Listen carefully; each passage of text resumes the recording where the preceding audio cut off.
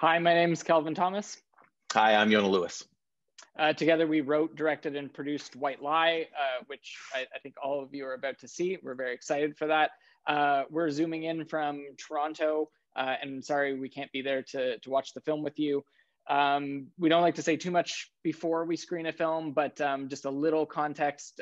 We did base the film off of real life cases of people faking cancer, faking illnesses, and we sort of thought that it was a very rich aspect for a character to explore, and the real challenge for us was how do we structure it and how do we tell that story. And so hopefully you'll get to the chance to see what we've done. Yeah, about a year ago, we were about to get on a plane and fly down and show the film to audiences across Mexico. That obviously didn't happen. The world changed very quickly, but we're thrilled that it's being seen by audiences now, a year later.